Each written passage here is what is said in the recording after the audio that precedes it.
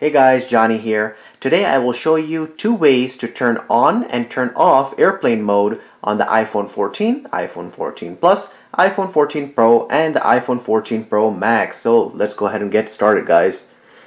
Alright, so you will go ahead and open up the iPhone. From there, the first way is literally you will go ahead and slide down from the top right corner of the screen, and you will see the airplane mode icon right there. Go ahead and turn it on.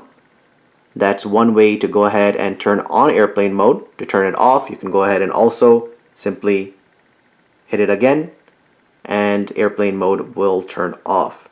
Second way is to go into settings, and airplane mode is right there. Simply go ahead and toggle it on, and to turn it off, you will go ahead and toggle it off.